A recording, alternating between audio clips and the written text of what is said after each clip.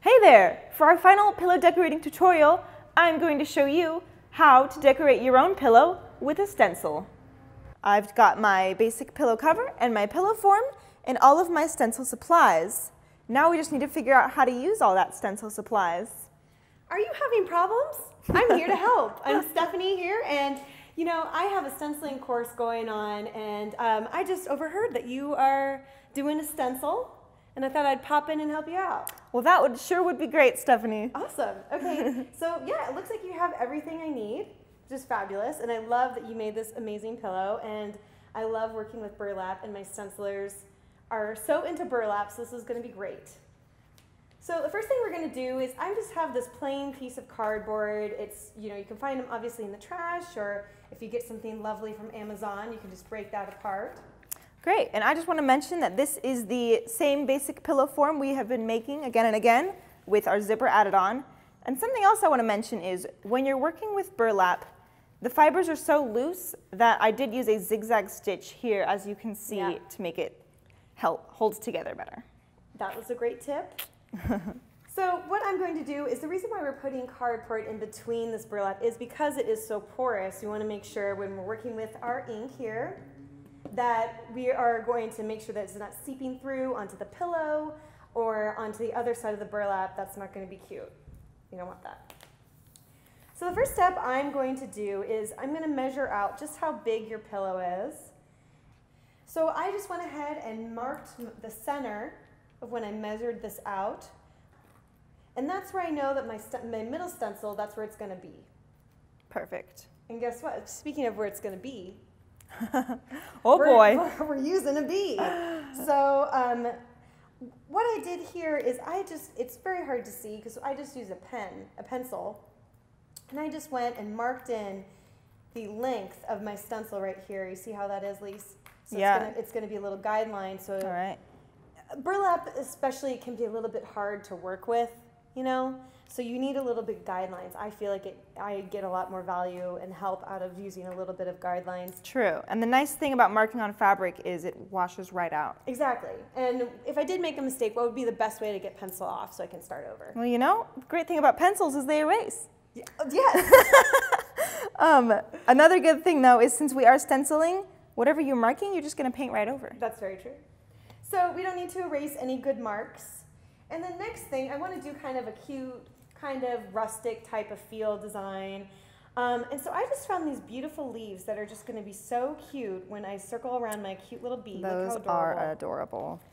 And as you can see, of course, I need a little bow. Everyone needs a little bit more bows in their lives, I feel. Absolutely. And these are already all pre-measured out. Like I said, cute. all I did is I would take my little pencil right here, and I just went ahead and notched it right on top, the bottom of the stencil, the sides of the bow, so everything lines up perfectly. And when we're getting ready to use our stencils, we will just use our tape. What do you think, Lisa? Does that look good? I think it's super cute. Are these overlapping? You know what? They are going to be a little bit overlapping. So they touch? They are going to touch because I thought it would be really cute if it looks like the bow is tying these two leaves together. That is very cute. And we're going to go over on how to work with two different colors and when your stencils are overlapping. So stay tuned for that. Yeah, and actually Stephanie does have her very own series on stencil making. So right now this is just a quick tip on working with our pillows and curtains, which we love so much. However, if you really want to get into stencil making and the whole world that entails, this girl knows what's going on, and you should definitely check it out. I think you guys will get a kick out of it. So I would love to see you there at my course. So as you see, at least if you want to grab some tape and maybe just line up here, we're going to tape all these guys down. It's not super necessary, but again, burlap can be a little tricky to work with, so I do like to take some very tacky blue painter's tape, and this is super delicate, so it's just going to come right off. It's not going to harm your fabric or anything like that. We're going to show you, obviously we were just able to do one side because we will be using our beautiful leaf pattern twice over. And you know what? If your stencil isn't completely lined up symmetrically, that's okay, because when you put the pillow inside of it, it's going to move and shift around. I'm sure it'll look great whatever happens. Yes. And as you can see, my leaf pattern and my bows are overlapping. And I did not tape down this bow part because I want to be able to move my leaf pattern when we're done stenciling it. Smart. So, and then we'll go ahead and switch it to the other side and we'll do the same thing, but I just wanted to show you guys I'm not taping this down so it doesn't interrupt with our 2 stencils layering on top. Cool, man. Okay, so you know what is next, Lisa? Are we gonna paint it? Yes, we are. Fabulous. Okay, so what I have here is I have fabric paint, and I just have white and black because, you know, you can never go wrong. So true. White and black, my favorite. I know they are your favorite. Yeah. That's why I brought them today. Oh, she knows me so well. And I have these lovely, fun stencil little... well, that looks like a sponge. It's a sponge, Lisa. That's what it is. Thank you. And I just happen to have 2. Oh, lucky day. So what we're going to do is I found for burlap, I like using these little sponges better than using a brush. You can use a stencil brush if you want. Right. But I just found we were kind of experimenting before we decided to do this. And I just found that the paint with a sponge, with burlap, it was just a beautiful thing. So we're just going to go ahead. All natural materials too. Yeah. Burlap, sponges. Maybe that's why. Bees. Just love it. Yeah. So, you know, we're going to go ahead and just have a firm touch. When I'm not, as you see, nothing is on. I'm just going to practice here. And we're just going to kind of dab in. Like when you're applying makeup. Oh. Yes, exactly. Oh. That's a great way to look at it. I learned that in one of my other makeup tutorials. I already poured a little bit of our black paint out. I'm just going to dab it in our little paint area. I'm so excited for this. Yes, go ahead and dab it a little bit. I've been looking forward to this moment actually for quite some time. Wow. Yeah. I am honored. So I'm just going ahead, and we're not taking that much paint on it. We don't want to saturate it too much. We want a pretty even coat, so actually less is more when we're going into the stenciling. That looks great. Okay. So I'm going to go ahead and just start on the B. You can start wherever you want. All right. Start from the bottom, then we're here. We're good. We're going to work on this together. This is kind of fun. I'm just dabbing. We're just dabbing. And then I guess it's getting kind of narrow up here, so should I be more like careful not to get outside the lines on this side? Yes. We don't want any, if you notice that your sponge or brush is too big, we can go ahead and switch it to something else that's smaller. You know, we want to make sure that everything stays within the lines. And if you find, Lisa, we can always switch because mine's a little bit thinner. Let's switcheroo. Let's just switcheroo on that. Ooh, look at us disaster. Switcherooing. All right, all right. The reason why we don't need to tape down everything in the world is because is because we are going from an up and down straight motion. If we are sliding with a paintbrush, that's where we get bleed and that's where we have problems. Right. Cool. Yeah. And then, you know, I also want to point out how I'm so glad you decided to use fabric paint, because when we're working with fabric, if we weren't using fabric paint, we wouldn't be able to wash this. That's a very good point. Way to think ahead, girl. You know it. I actually brought out a couple of these little stencil brushes I got here because it looks like, you know, I'm having maybe trouble. we need a little, we don't want to have Lisa, you know, work too hard here. It's all right. We're going to get it right look there. at that. Again, I'm doing up and down motion. This is called pouncing. Pouncing. Yeah. It Good. reminds me of a cat. You know, they right, because cats pounce, yes. So that's a fun visual that I think about when I'm doing this. As you can see, I'm lifting up our bow. Don't worry about this overlapping area. We're actually going to be covering it with a gray bow because I think, you know, I love white and black, but with this particular color of burlap, I think gray might show up better. So I made a little mixed, you know, a little bit of black and white to make our own custom color. Custom gray. Mm-hmm. Fun fact, gray, black, and white are not actually colors.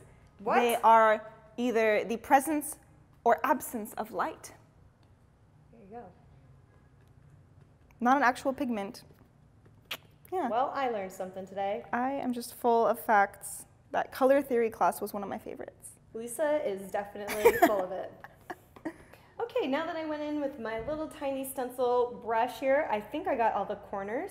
And when I think I'm ready, I'm just going to go ahead and lift up completely straight. Oh, look at that. The reveal. Oh, here, let me help you. Thank you. Look at that. That looks just gorgeous. Oh my gosh. I love it. I love it too. So let's do our bee dude. A bee dude. Ah. He's gorgeous, darling. So cute. Love it. So as you see, this is kind of coming along.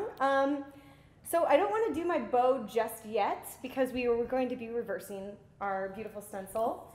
And when we're going to reverse it, guess what? We have to go wash it because we don't want any of this nastiness. Very important. And it's so easy to wash your stencil. Just go ahead and take some warm water, not hot. We don't want to warp it or anything. And just take a nice cloth and just go with the stencil. You don't want to rub it back and forth. That could damage the plastic. So I'm going to go ahead and do that. I'll be right back. All right. Okay guys, I'm back and I washed off my stencil and I already applied it just how we did the first one. I made sure they kind of lined up and they looked as even as possible. You know, we're not robots here, so if it's a little bit crooked, that's okay. So true. Yes. So if you want to help me out, Lise. Sure. Getting in there. Black on black. Black on burlap. Now, Lisa, yes. I love your enthusiasm, but let me tell you, what I would really like to be a better successful stencil is that even though I am not getting the full effect of the color I want, to do it lightly is going to be better because we can always go over it instead of making it super dark and then having to adjust. And we could actually get more bleed that way, and we don't want any bleed, no. All right. So let me actually turn this a little bit closer to you, so that's going to be a little bit easier for you. That is some excellent advice. Yes. I was definitely struggling. Well, that's okay. That's what I'm here for. You know, I'm just going to let you figure this side out. I think we're going to let the expert handle things. So I'm going to show you guys now what we're just starting to do. It's a little bit closer look of our stencil process. As you can see, it's not super black just yet. That's okay. We don't want it to bleed out. So this is kind of the process where it's starting to get there. Looks good. So Stephanie, I found something and I think you are going to love it. The big reveal. Oh my gosh, I actually don't know what you're going to do. I was searching in our cupboards and I found some yellow paint. Wow. And I'm thinking this might look super, super cute on the bow. Yes. Okay, let's do it. Yeah, I think we need that color pop. Yes. Let's see how this Should we lift it? turned out. And remember, we are going to lift completely straight up. Straight up. La. Beautiful. Look at that. That looks awesome. I love it. That is so pretty. Go ahead and hold it up for the camera. Oh, yes. Slide it forward just a teeny bit. Perfect. That just looks like it was professionally printed on there. I love it. Yeah. So next up, we are going to do our little bow, and you have our beautiful paint here. Color pop. I'm going to use a bigger stencil brush for this one. If you want to help, do you want to help? One side? Sure, I'll try. It was your idea. All right. Let's get this paint So, close. just get some paint on there. And what was that word again? Pounce? Yeah, pouncing. And look, I am taking off quite a bit of paint, as you can see, and Lisa, you're following my lead, so I appreciate that. Because less is more when we're stenciling. We can always add more layers to this later on. Good to know. I'm going to remember that one. We're like in harmony right now.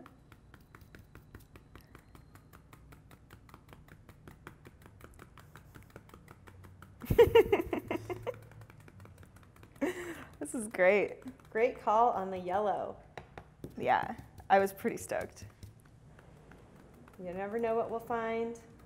We've got a lot going on in our studio, as I'm sure you've all heard. So Today is quite noisy. Apologize for that. But yeah, it's fun what we end up finding. My little bow here was a little coming up and want to make sure it's a nice, beautiful edge, so I'm just holding that down. Oh, I can't wait to see what it looks like.